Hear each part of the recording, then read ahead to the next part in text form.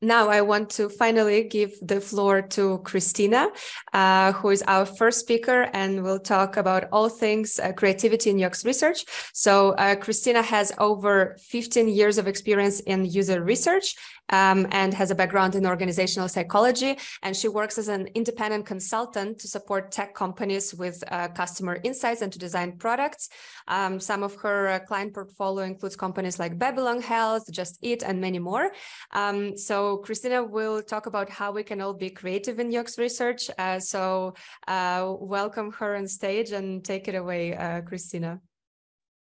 Okay, thanks, Anna. Firstly, thanks everyone for being here this evening. I hope you can see me. I'm going to be sharing my screen now. Do let me know if it doesn't come up. Cool. I hope you can see my screen. If not, let me know. Great. So yes, as Anna mentioned, I'll be talking about different types of research methods that can help you be a bit more creative in your day-to-day practice.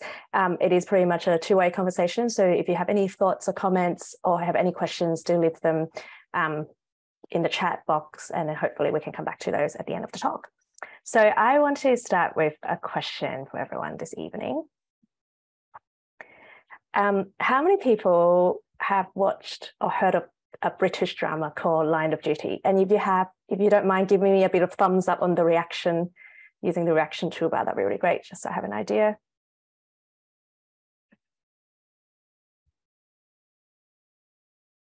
We got anyone?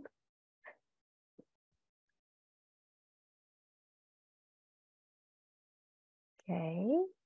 I can't, for some reason, I can't see the reaction, so I'm not sure if anyone has seen any. Anna, do you see any? I don't, but maybe this means that no one knows. Okay. Okay, fine. Okay, you can great. also add it to the chat if you're familiar. I see one person saying me in the chat. So okay, yes, add it in the chat. You haven't seen it. Great. I'll just give it a few seconds for people to. Okay, the question is if anyone has heard about or watched the British drama Line of Duty, which if you have, you might have recognized the scene on the slide at the moment. Oh, lots of no, yes, no, next. Okay, great. Oh, very interesting. Different type of audience and demographics. No. Okay, perfect. Cool. Well, thanks everyone for taking the chance to let me know. So I'm just going to explain a little bit like why am I starting with this British drama. Firstly, Line of Duty is a British police procedural drama about an anti-corruption unit called AC12, who investigate internal corruption within the police force. The drama is really known for the interrogation scenes. So they usually start with a long beep to signal the start of these interviews. And the scenes are gripping, edge of the seats, and always trying to catch the suspect out. And if you can picture this, as gripping as the drama is, it is a very scripted conversation. Imagine this. The format is pretty much the police ask the questions, you give me an answer. The interviewer, at the end of the day, is directing the flow of this conversation. Does this sound familiar to anyone? And when you now picture how we do our user research interview, if you can imagine, it is pretty much the same. We, as the researcher, are directing the flow of the conversation. We're asking certain questions and anticipating answers. We're trying to script a conversation. So firstly, I'm not suggesting user interviews resemble an anti-corruption police drama or discounting the merits of what we do with our interview techniques. But we often do have to think about the types of questions we want to get answers to. So it is a planned session, a very structured or procedural even. So today, I just want to take the chance to show you how you can be creative in your research techniques to get more insight out of your research that doesn't rely on this sort of sterile police drama kind of scenario. So I did say the word creative, and you might be asking, do I need to be creative? And if every time someone says the word creative, this is how I respond. It's like, scream, I'm not creative. I'm not a designer.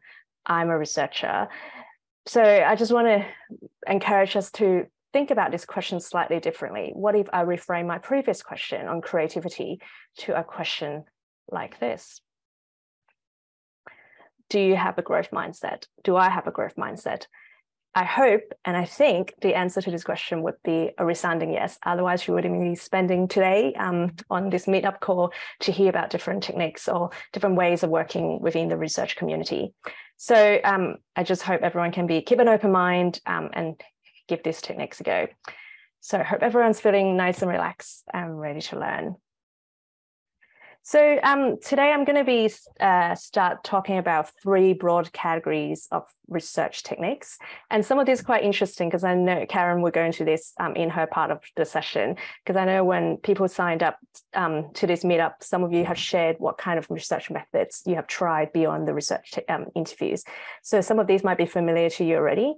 It might be a bit of a refresher. Some might not be as familiar to you. So I hope there's a bit of everything for everyone today. So the first one is about contextual or situational research. So a lot of us are probably very familiar or have heard about this method. It could be ethnography, it could be what we call home visit. So whatever we call it, is where we immerse ourselves in the participant's natural environment. And as I said, this could be at the participant's home in the form of a home visit.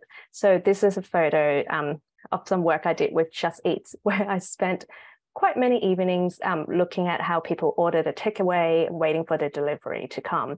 So I spent a lot of time at people's home observing what do they do between ordering and the food arriving. How do they set up the table? What do they do? Do they watch TV? Do they listen to music? What happens? What kind of conversations do they have? And how do they get the table ready for a meal? This could also be at someone's office during job shadowing. So this was from a day I spent at a processing center in a UK government department, understanding what type of paperwork happens, what goes on when someone see a piece of paperwork, how do they make decisions, who makes those decisions, what are the steps involved. So it's quite detailed in that sense. But it's going quicker. So whatever format it is, whether it's a home visit or an office visit, how do we make it a success? So I think firstly, it's important to think about the environment you'll be going in. So not everyone on your team may be able to come on a visit with you. It might be you and another person. In fact, it could be quite intimidating to a participant if like 6 or 8 people show up at the door trying to see how they live or something like that. So not everyone will be able to join you on this visit. So when you're planning the visit and during the visit, really think about what you can bring back to help the team understand and get a sense of what the environment was like when you were there. So this is when a photo list is really handy. So take photos of the environment. Take photos of participants doing certain tasks. So in the example of the home visit in the takeaway example, so think about what the living room is like. How do they set up the living room? What's the kitchen like? Where do they store their plates? Where do they put their condiments away? Where do they eat? Is it around a dining area? Is it in front of the TV?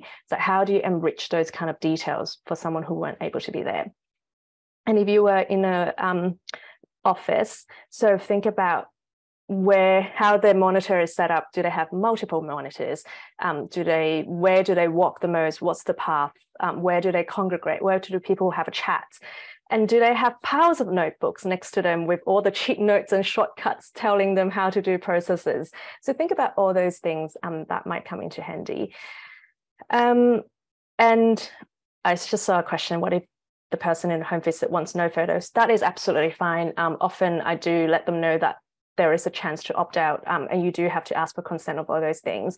And as part of your recruitment, you can also make it really clear that there will be certain sort of expectations, probably not the right word, but like certain agreements, what you want to do. So, and that's a chance for them to sort of have a chat with you as well. So just making sure you have all those things covered beforehand. And if you're doing this, you can also think about when you're doing this task remotely, it can be adapted remotely. You can use the same list and ask the participants to send you a list of photos. Right. Okay, so also think about the type of task or activities you want to observe. So what sort of things would really help you get insights into someone's lives. But we all know with real life situation, things are going to not turn out the way you planned. So just be open-minded and curious. Often if it's sort of, maybe you have an idea of how it should go, the task should go, and the participant do something else that you don't expect. That's probably the interesting bit, because it's not what you were expecting. That's the bit you can learn a lot more about. So just be open-minded and curious and explore those interesting parts. And learn like an apprentice. What do I mean by this? So you're really learning from the participants how they do certain tasks and activities. They're showing you the ropes. They are the experts. They are showing you their lives. So as is in user research interviews, there are no right or wrong answers when it comes to home visit or job shadowing. Just have that apprentice mindset, be curious to learn, and you'll get the most out of this experience. And finally, be a good guest. You'll be invited into someone's home or workplace where it's often a very intimate environment. So respect the rules, cultures, environment. And as you would in any research interview sessions, build that rapport really early on. So I mentioned a little bit beforehand when we were talking about the photo list that of course you can adapt it to a remote environment. So, and there might still be some limitations in place that means you can't go to someone's home physically or visit someone's office, may not be appropriate right now. Or in fact, you may want to reach different geographies or locations, and some places are a bit hard to travel and you have limited time or budget. You're not able to reach those places, but you still want to have a good coverage across the country, for example. This is when adopting this method remotely is really helpful. It can still work. So how can you do that? You can get participants to share the screens with you. You can also get participants to send the photos in with a photo list afterwards with remote tools, whether that's email, WhatsApp, Dropbox, where share files. They can even use a Google form and then attach the files onto a Google Drive. Whatever method or tools you choose, just make sure it works with your organization data protection. Again, similarly, you can get participants to record themselves doing a task and get them to send it to you using any of the tools that is appropriate for your company. Also consider getting participants to complete sentiment surveys when they have finished a study. So how did they feel when they were doing certain activities? What was their reflection? Was it a happy experience? Was it a negative experience? What kind of scale that would help you gauge how they felt? And think about scheduling a follow-up interviews.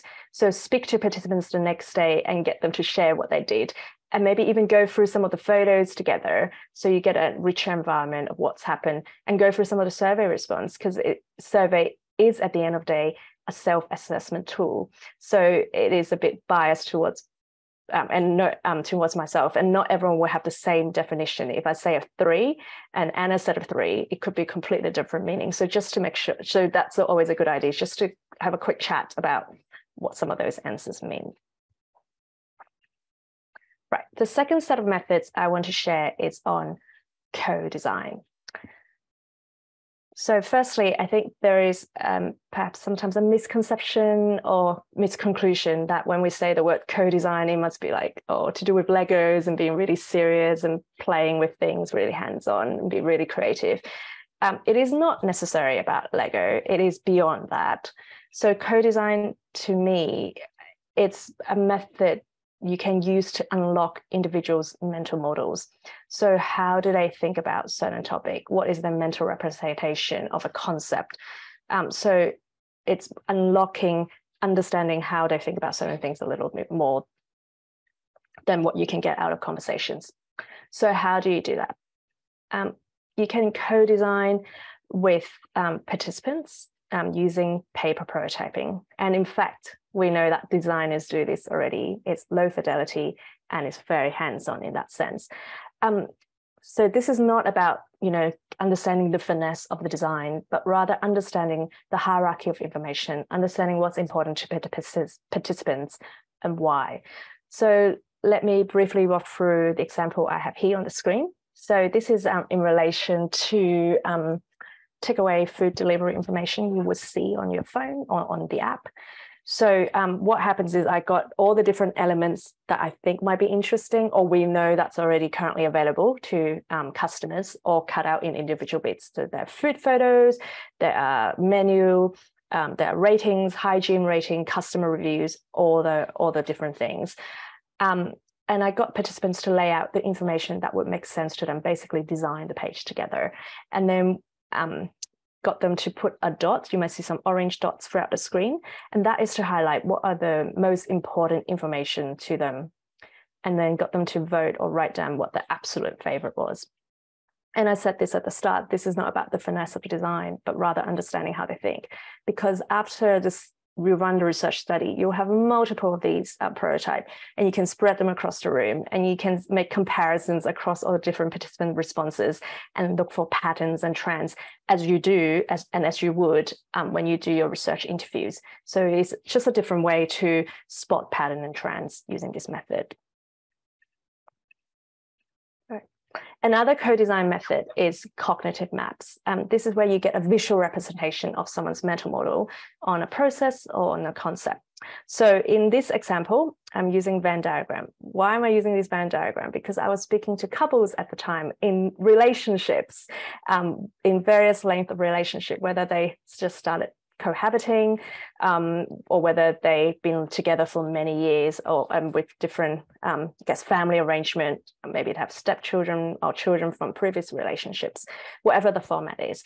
I wanted to understand how couples share what they share together, whether that's physical space or finances, and I wanted to understand what do they have separate from as a couple unit.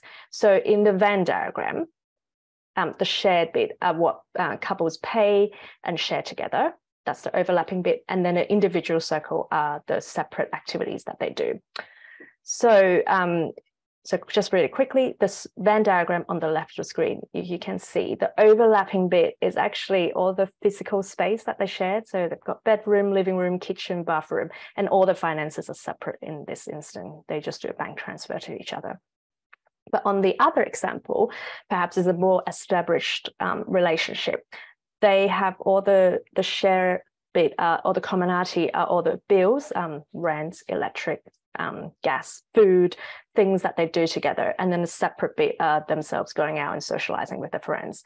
So this is just a really interesting way to unlock how people in different types of relationships or living arrangements or different lifestyles think about their money and their relationship. So it's just a really great example. And other examples you could adapt some of this is to use cognitive maps for understanding internal processes. So you can get people to map out the timeline, how long they, what are the steps in doing certain tasks and what their processes were like as well. So how do we make co-designs really sing and work? I think when you say co-design to participants, it can be quite daunting they don't know what it means. It can be presenting them with a blank piece of paper. So what you can do in your planning and during the session is to really think about what you can do to help reduce the stress and anxiety from these participants. Will you be doing this task with the participants together so they get it, so it sort of offloads some of their stress? Will you be providing some supporting materials to help them get through the task? So in a way, clear instructions, knowing what you're looking out for, or like in my example with the paper prototyping, get all the materials ready or already. Whatever ways you can think of to help reduce the stress is really, participants are often just looking for reassurances and knowing that they're helping you get to their answers as well. So just think about those. And of course, once again, you can adapt this method to be remote. And I have done that a lot during the pandemic period. But my key learning is this, think about the tools that participants will have easy access to at home. I think when we have being part of a design team or a product team, often we over-engineer the task because we get access to maybe some of the fancy tools that people don't get access to out there. And participants don't have those access at home easily with the tools. So Google Slides, in fact, is a really great collaboration tool. A lot of people have those at home and have easy access to. And you can easily set up templates, have all the little bits ready to go on the slides as template, and people can interact and you can see the screen at the same time. Right, and the final set of research method is on reflection. So I classify these type of methods as participants looking inward or reflecting on their inner feelings, their thoughts and activities, and then sharing them with you as a researcher. So how do we get people to share their deepest thoughts or reflections with us when we're doing this research? So let me explain. I think all of us has probably been to the cinema to watch a movie. Perhaps maybe not so recently, perhaps recently, whatever it is, you've all probably been to cinema to see a movie. And when you go and visit a cinema and watch a film, you probably experience a range of emotions as you're watching the movies. Some emotions are high, some are low, some are stronger than others, and you have a range of thoughts. And you can probably relate to the characters. You're probably sometimes screaming at them, going, "Don't go there, that's dangerous." Or you might be crying with the characters because it relates to certain emotions in your life. And the movies are really clever. They, probe your thoughts. They pull different reference points that you can relate back to your own life. So how do we encourage our participants to share those kind of feelings or emotions and experience with us when they're using our products during research sessions? A really interesting method that I like using is storyboards. And this, of course, is a technique and the bread and butter of the film industry. So a storyboard visually maps out how a story will take place. In this example here is from the Jurassic Park, which maybe some of you have also seen. And it shows what the characters are doing. It shows what the emotions the characters are supposed to feel. And if you look at this storyboard on the screen right now, it also zoom out and you can see the dinosaur chasing you. And the next fragment is zooming in and you can see the detail and the emotions of these characters. So it's able to zoom in and zoom out to illustrate to you what the story is about. So why do we care about a storyboard at all? Because the directors care about this, because then the directors can know how to plan to shoot the scene and what preparation needs to go in place. Special effects knows what needs to happen. Costume may need to think about what color or how to dress the characters who reflect certain part of the scene. So how is this relevant to user research? Well, we can also visually represent how the product or feature might work for our users. What will they experience? What will they see? What are the details they will see? How would they be feeling along the way? We only need to provide just enough details to tell a story. We don't need to go overboard like here with all the finesse of it, but enough to illustrate how we think a certain feature or product will work for our customers. So I'm going to show you two examples. They're not complete stories. They're fragments of some storyboards I've done in the past, but I just wanted to demonstrate what you can also do with this research method. In this one is really high level. It's really, just sketches in that sense, but it's just enough to tell a story and we're able to put narrations around it so we know what the characters are doing and perhaps what they're saying and how they feel. And it can take place in any medium. Here's a fragment of a storyboard I've done on Post-it or sticky notes. So as you can see, it doesn't have to be like what the film industry do. And whatever format you choose to express the storyboard in, I've picked up over the years, it's really important to ask this single question. How is this story relevant to you and why? And how does this question help our participants? Well, this allows our participants to immerse themselves into the story and the visualization and see if they can imagine themselves living out that story, whether the story aligns with their daily lives or not. Participants will also be able to tell you whether it suits their lifestyles or perhaps some details we've overlooked in our design. In fact, last time I just used this a couple of months ago, one of the first things the participants said was like, you're missing this key bit in the story. And we're all like, oh, this light bulb moment. Yes, of course. How could we have overlooked this? Of course, certain participants will, it doesn't fit into their lifestyle. So just making sure we have those conversations is really key. And storyboard technique is also about the opportunity to give participants to make changes to the story. So think about what additional materials you could have ready to make it relevant for them. So I'm just putting some examples here. Like you can have speech bubbles, action bubbles. Participants can add them along the way. They can add, perhaps showcase the different types of emotions they would feel along the story. What are the typical channel or devices they might use the product in. And across, I put across there because that's also really important, because as well as adding to the story, it's also about removing parts of the story that doesn't make sense to the participants at all. It's sometimes we might have overthought the scenario or the product usage. So it's just about keeping it really relevant for the participants.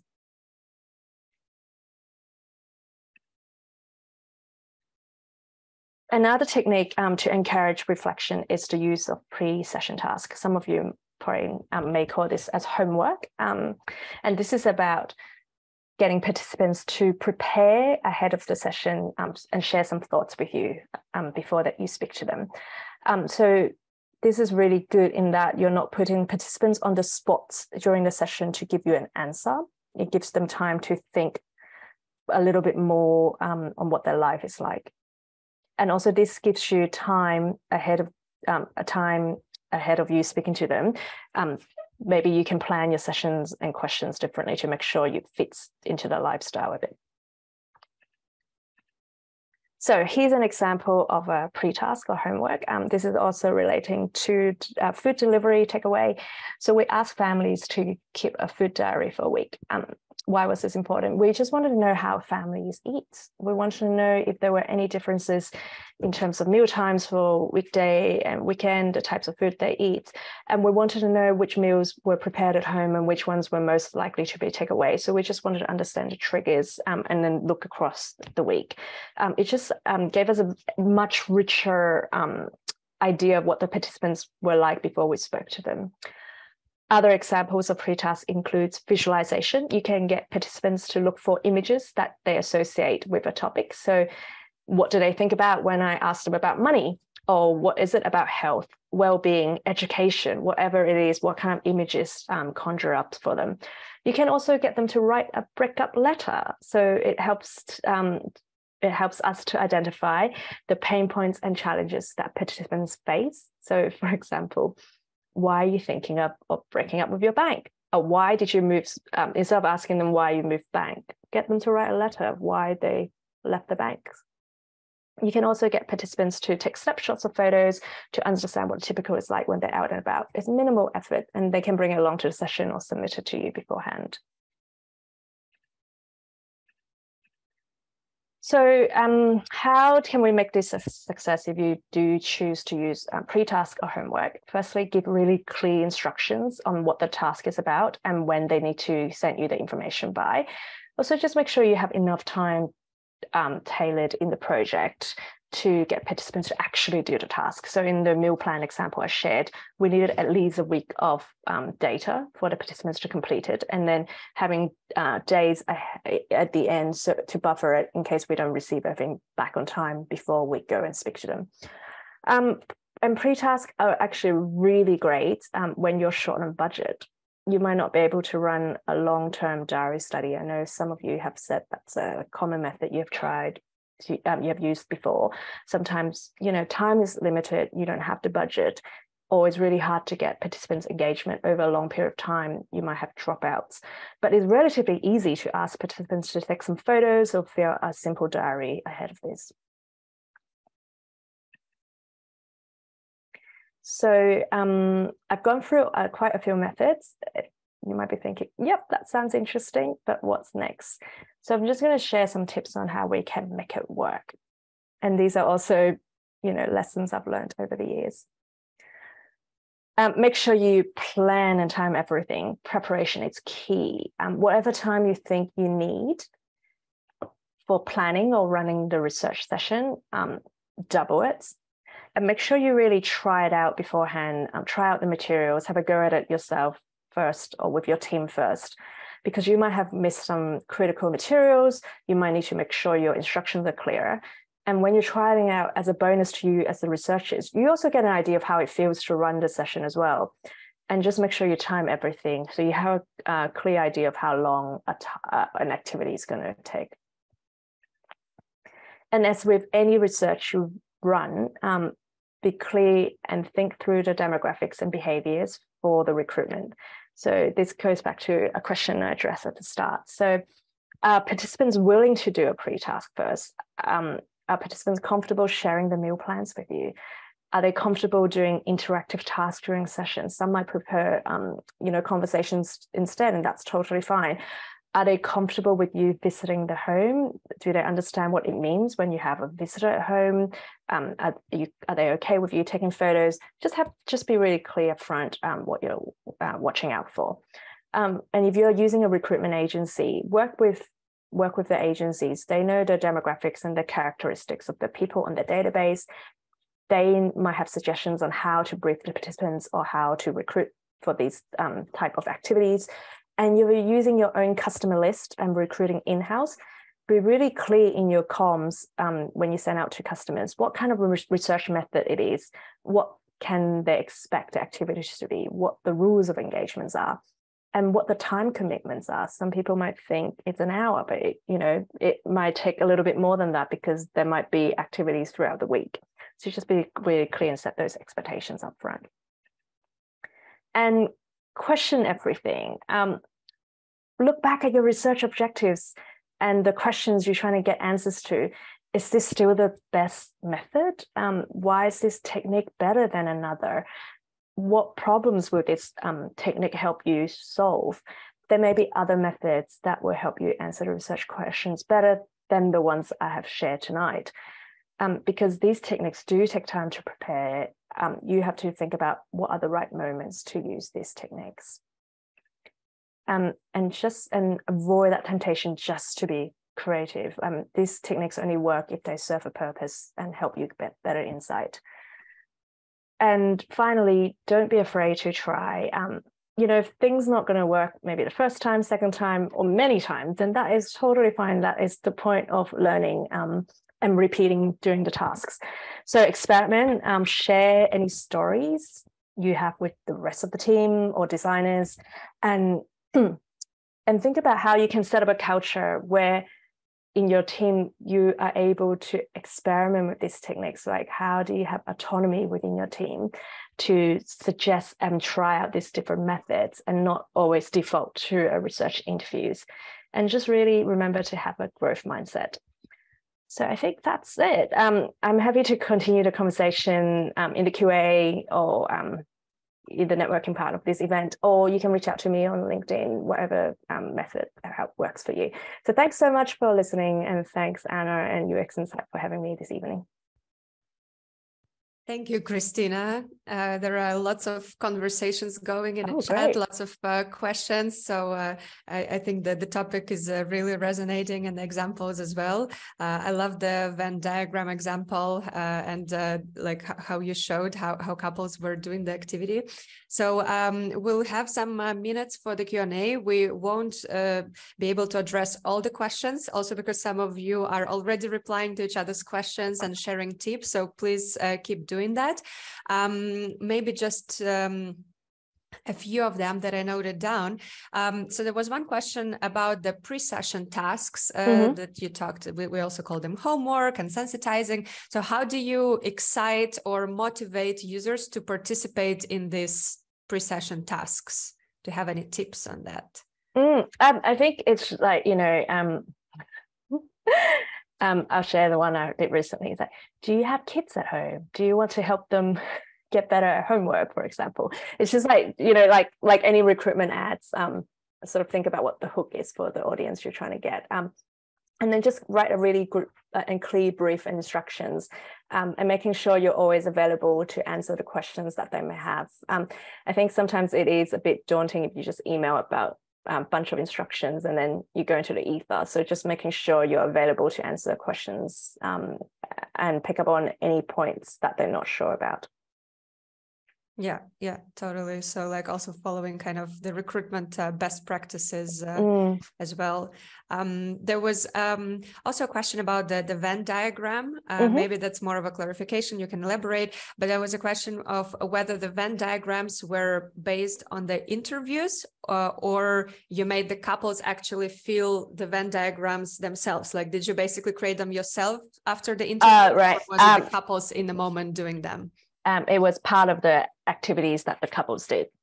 So it's always interesting and you can observe couples dynamics if that is relevant to your research question. But yes, it's part of in that example, maybe I've done like a interview just to get some background and then share that Venn diagram and then got them to fill out themselves. And once you have all the Venn diagrams, you can analyze the trends.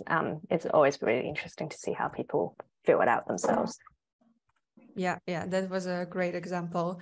We also, I'm a bit rushing through the questions because we're a bit short on time, but we also, it was not a question, it was a comment, but I kind of want to turn it into a question. Okay.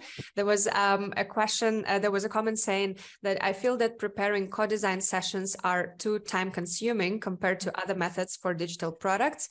Maybe for physical products, it can help to give you direction in early design phases. I think you also talked about this fact that it takes time. You need to double your time. It's quite time consuming. So maybe you can elaborate on why would you invest your effort into these techniques? Like why or when would you do that? Because they are really time consuming and maybe they take more effort on you as a researcher or on the budget as well. Sure. That's a really good question, because I did say, think about the right moments to use these kind of techniques. And I'm just thinking like the example I shared on the paper prototype example, it was actually done as part of an agile sprint. And we did that because we kind of hit a roadblock. We weren't getting like particularly deep insights. Yes, fine, you can have a prototype and you can observe how people were using the product, but we kind of just a bit stuck, like we weren't moving forward with what we were hearing. So we just thought, why don't we try using paper prototype and have those elements ready and get participants to share like fresh what works for them, rather than here's a prototype and interact with it. But of course, like the storyboard one, we did it, the recent example I did it on was before we went to development, because we didn't want to, I guess, invest in the wrong thing. We wanted to make sure the concept was sound enough, that there was interest from our potential customers to know that they were engaged with a product like that. So I think it is, it really depends on your research question. If it's about pure evaluative usability type questions, of course, it doesn't really answer using these co-design methods.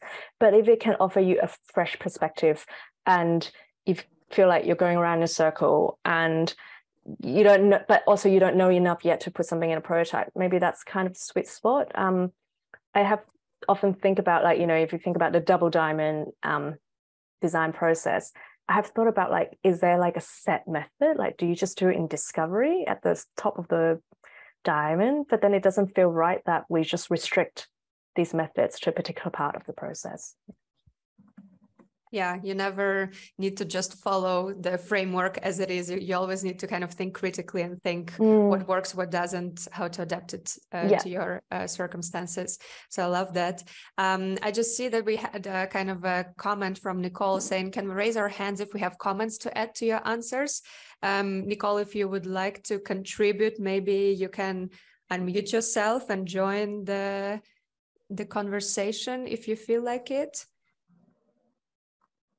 I'm not sure if you had a question or if you wanted to kind of share your perspective on the Thanks. question. It was just sort of a general question. I wasn't sure if, since we have a smaller group now, if it was going to be more of a discussion or if we should just hang back and wait for your answers. That was really just it.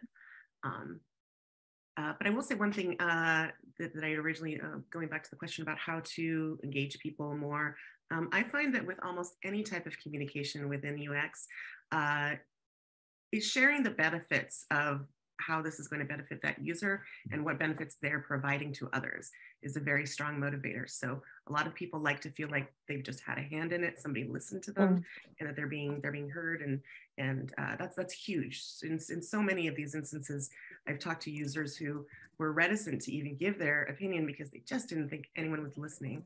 So that's just a really big, we used to call these soft skills. I think they're more considered core skills now, about making the users comfortable, making them know that you're on their side, even though you conduct yourself in a more a more neutral manner. The fact that they're there and that you're learning for them is a very powerful motivator to get people to really engage and get past that shyness or sometimes fear. If you're dealing with people, that's a really good. They're afraid that their feedback is going to be heard by someone who's going to punish them for it, and just really making all that clear. The privacy is there.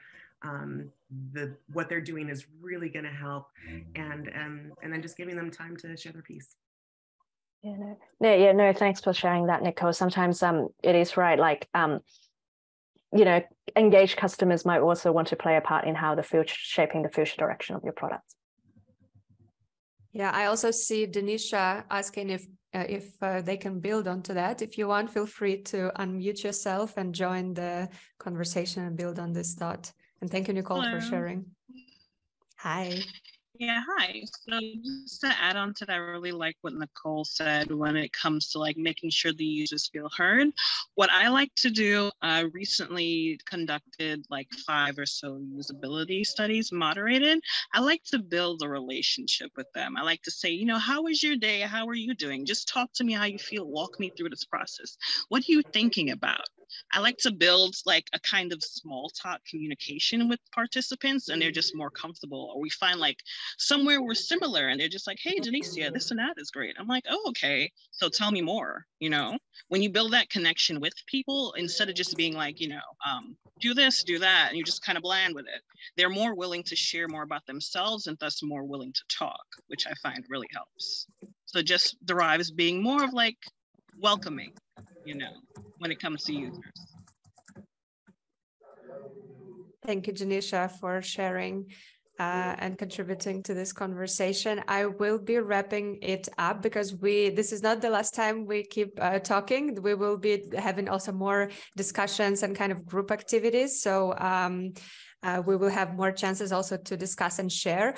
But for now, I just want to say thank you to Christina for sharing how you think about creative research techniques, and also giving us examples and kind of tools that we can kind of go out and think, can we apply it to our research question? Does it fit? And kind of get ideas on that. And now I just want to give the floor also to Karin, who will also introduce us to how she thinks about creative research techniques and how she defines them, and will help us also practice some of them while meeting each other. So Karin, just to quickly introduce her, is a UX researcher with over 20 years of experience in UX research, and she's also the founder of UXinsight. And Karin also happens to be the trainer of creative interviewing techniques training. So that's why she's also contributing today here on this topic. So take it away, Karin. Thank you so much. Thank you so much, Christina, for sharing your story. It was very interesting. I wrote down the Venn diagram. I didn't know that exercise myself. It's always nice to learn something. So before you registered for this meetup, we asked you all one question. And the question was, what other techniques besides asking open-ended questions have you tried to get deeper research insight? So I want to share with you what the community gave as answers, and it was very interesting to take a look. Good to mention first is that we excluded from this word cloud user testing and surveys, since we assumed that most of us are familiar with using those methods. But still, if you look at them, we've received more than 70 different types of methods and techniques. So that was amazing. Most mentioned were observations, and that can be both field observations or observing users performing tasks in a test setting. And other methods mentioned very more often were diary studies, journals, card sorting. I also saw some techniques I never heard before, like Kaizen or vignettes. So if the person sharing those are here, I would love to learn more about them. And yeah, there's a lot of interesting stuff in here. For the remaining of this meetup, I would like to dive into creative techniques that you can use during an interview. So not specifically like methods, but something you can do during an interview. And there are some examples in here, like the 5 whys or ratings or mind mapping, lettering, or like the Venn diagram shared by Christina. And I want to share some more with you. First, a short definition of what I mean with creative interviewing techniques in this context.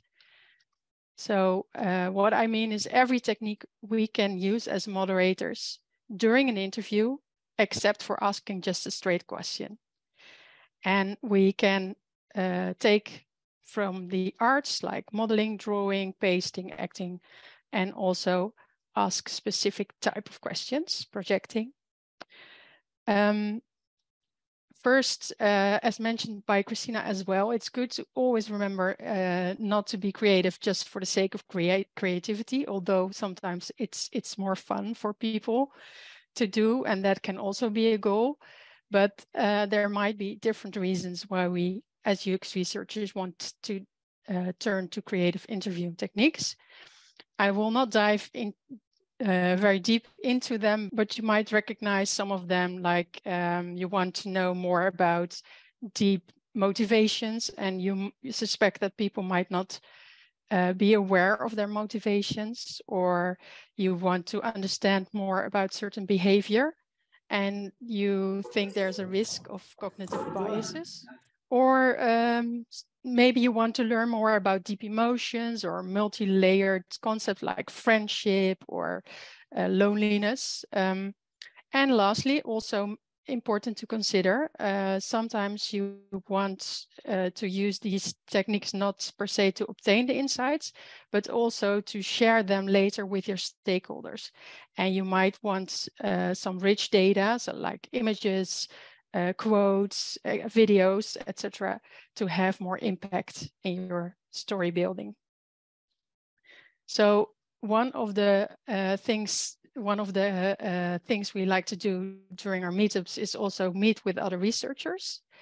So we like to combine the two in one and use one of the creative techniques to network with other researchers.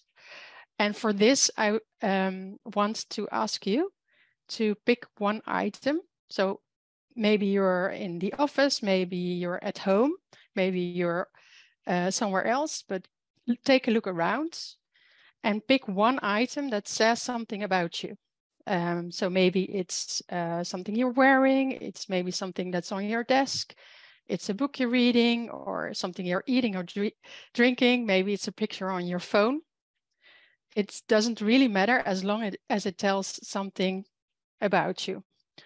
I like to ask you to introduce yourself by telling the story of the item you picked. Why did you pick it and what does it mean to you? Does anyone like to share their experience with this technique right now? How did it feel? I'm happy to talk if I don't have to show my face. Sure. That's Anya sorry. for sure. Yes, sorry. I have a cold and I look horrific. I showed myself to the 2 people that were in my group, and I think that was revealing enough. So yeah, but I'm happy to share. So I thought it was really good because immediately we had something that we could relate to with each other. So one of the people in my group showed something where like I had a similar thing, not on my desk, but I knew about it, and the other person as well. So that was really good. And I think the sharing also was quite personal. And immediately, I don't know, I felt there was a connection, and we were like, oh yeah, I know this, and I remember this, and that's really nice of you to do this. And yeah, so it was really good from that perspective. Yeah, so if you compare it to the normal, please introduce yourself. What do you think it provides extra? More personal touch and a story about the person. Yeah. Anyone else has a different experience or something to add to that? I can go. More to add on that. It was a great icebreaker, or what do we call them now? Energizers, because no one had to really kind of sit there and go, oh, what do I say about myself? And I think people were able to choose their objects very quickly and tell pretty good stories about them. So in a very short period of time, I don't know how long that session even was, I was able to find commonalities, to be intrigued by their histories, and it definitely piqued my interest in both of them. So I had so many more questions that we couldn't get to. I thought it was great. Yeah, I can go next. I basically connected with everyone in my group because I had two people who really love books. I have people who love tea. I believe it's Marianne, Tsunami, and I know Marianne, she showed her dog, which was super cute. I love animals. I'm a complete dog lover. But what I had linked with is one person, they showed their bookshelf. I showed this book that taught me how to network. So it's called Never Eve Alone, if I can just drop this, by Keith Razi. Really useful in just letting you know how to network with people, because I'm more of a face-to-face talker. I've been learning more how to network virtually. So it was great to hear from my other group mates just what basically inspired them. It just shows a lot about a person, the first item that you would pick in your room. Yeah. So that's all I want to add. That's great to hear. That's great to hear. That's actually also my experience in using this technique. And if you look at what was mentioned before, that sometimes it takes a lot of time to prepare the more in-depth research. This is an exercise that actually doesn't take a lot of time to prepare, and you can use it as an icebreaker or as a sensitizer. And sometimes you want to maybe narrow the type of question, the type of item down. So for example, I once did research on shopping behavior of women in a certain age group, and I asked them to share with me their favorite piece of clothing. And that really evoked a lot of storytelling and also gave me more insight in what they really liked and shared about themselves. So I want to move to one more exercise. I want to ask you all to take one topic in mind, which we want to learn more about, and that's cooking. And it's cooking or the place cooking takes into your life, the activity. What does it mean to you? What I will do next is show you a list with words. You can take all a minute or so to read all the words, and then select 3 words that you somehow associate with cooking or the role that cooking plays in your life.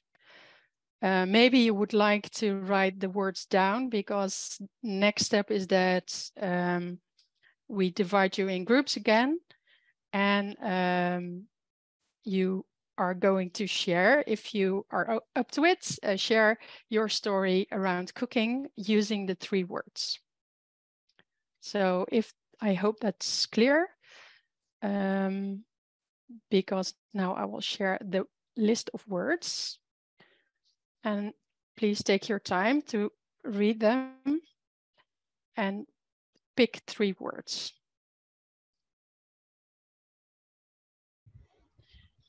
So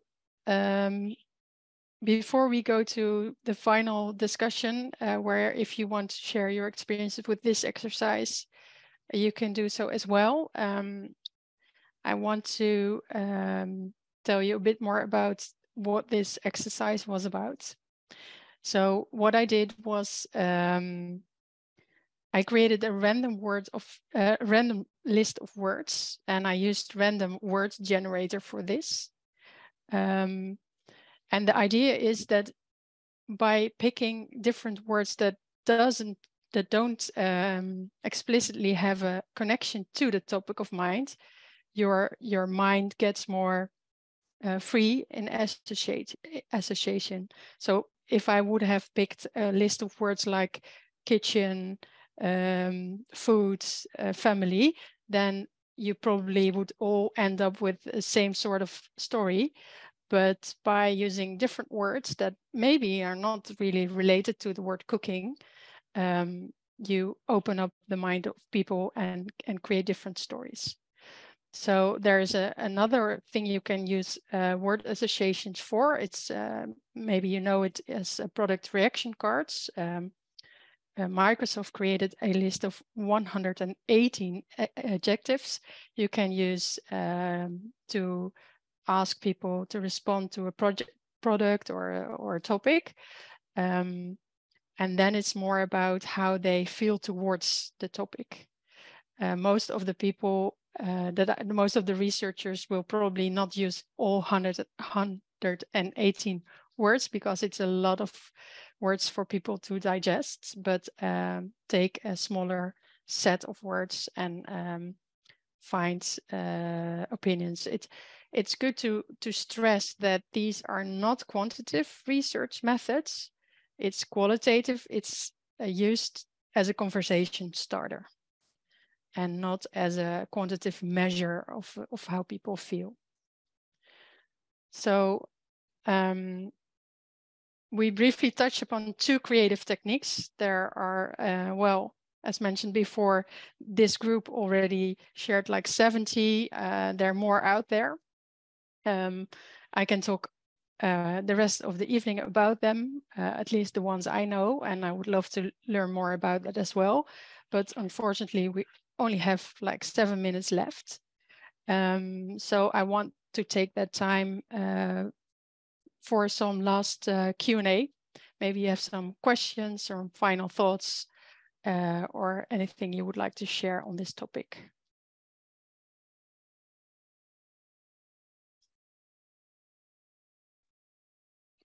Yeah, well, yeah, I can say something. I like the. Well, thank you for your talk and your both presentations. I like the exercises that you gave. You know that they're so very simple. So it's not like when you started out, you said like creative. Sometimes people are, you know, sort of, you know, impressed by that word. And I like that these are very simple creative solutions. You don't even notice that there's creativity going on because they're so short. And yeah, I love that. I love the simplicity of it. Yeah, gets my mind working. Like how can I use it not just in user research but in other activities with my work as well. Yeah, that's great to hear. Yeah, I think so as well. And if you have like, you can do the same with images, or you can have like this toolbox of simple exercises you can use during interviews or during surveys or to prepare, do some homework tasks. And it's also what I find people really enjoy participating in these techniques. So it's also about fun and grading engagement. Yeah, that's also what I like about it. Yeah, and I want to try. I'm doing user research from a distance for the past couple of weeks with very serious users, with policymakers. But I'm going to try to do these exercises like pick a product from your room, you know, because they're also working at home, and just see if it works. Just try if it works. Even if it's very serious user. Yeah, I'm just gonna try. Yeah, I would love to know. I'll let you know. It works. Great. Anyone else? Something to share? I would like to say something. Actually, I want to say also, like the other ones, that the simplicity of these methods or these tools is absolutely unbelievable and very, very effective. And I actually used similar ones, and I can only recommend. That's something that I would like to add to what was said, that similar exercises can also be used to break the I don't know, the strange feeling when you have a workshop, so in facilitation, and it really helps a lot. So I really appreciate it. I would like to ask if there is somewhere a summary or like a collection of these methods that we might access, or if, I don't know, somebody has some more ideas, maybe they want to share them somewhere. We made a lot of connections, so we can share the mind map we created on the basis of this really nice community for starters. We actually do have a sort of a summary book from our training, and I created a training with Mike and Mark, and we once discussed maybe it's good to have this to publish this book, but it's not yet there. So you should publish a booklet, if not, you know, like, a simple exactly workbook. Because it's too bad that we you know, not everybody gets so creative, you know. We can adopt a lot of techniques in our work. You know, maybe we don't think about creating techniques. Yeah, and it's also nice if maybe this like Yvonne told, I want to try this in a slightly different way, and that maybe if she will share it again with us, that exactly that helps us build, and that's a sort of an iteration, no? Yeah, exactly. Yeah, exactly. Thank you again. All right. Okay, I think we're almost run out of time, so I want to thank you all for. Can I jump in with one last comment? I'm sorry. Yeah. I'm sorry. I just want to jump in with one last thing. As I told my workout buddies, I've been in this industry for quite a long time, and I've been frankly a little concerned that I was sitting on my laurels, that I had been a little stuck in my ways in terms of the activities and the approach that I have, and this is actually really helpful. It was nice to see some of what I'm already doing validated, of course, by other people. But I think that the attention to pulling out, to moving people into a reflective mind space is really effective. And as you say, so simple. I'm just thrilled to be reminded of all of this. So thank you so much. Oh, that's so nice to hear, Nicole. Thank you for sharing that with us. So with that, I would like to invite you all that if you try one of the techniques or you have a different techniques, I would love to learn more about it. So you can find me on LinkedIn. I would love to connect. And some little marketing from our side. If you want to want to be updated about our activities like this news meetups and other things, maybe you can subscribe to our newsletter. We share more information. Yeah, it was lovely to meet you all. I agree. And I hope to see you again in the future. Yeah, and I want to give also once again a shout out to Christina as well for sharing kind of her way of thinking about creative research approaches. It's nice also to see how like different researchers think about it differently and also have different examples so that you just take them as inspiration. And let's all stay in touch. Let's connect on LinkedIn. and let's exchange with this kind of also simple or not so simple techniques that we can try out in our kind of next projects going ahead.